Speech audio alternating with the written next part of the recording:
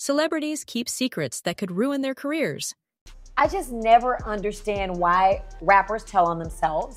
I don't understand why people keep mementos, like R. Kelly keeping a tape. They say Diddy has tapes. When people murder people now, like, what are you doing? Here's what I don't understand about him keeping all the video, because he uses it against people.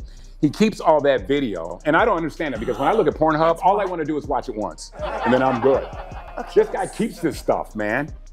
There's something crazy about that.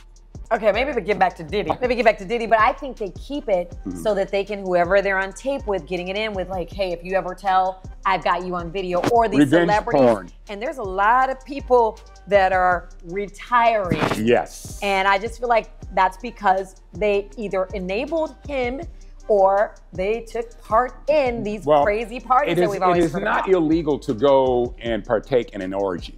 No, it is not. If you're all adults. But if you are involved in flying people out. That's trafficking.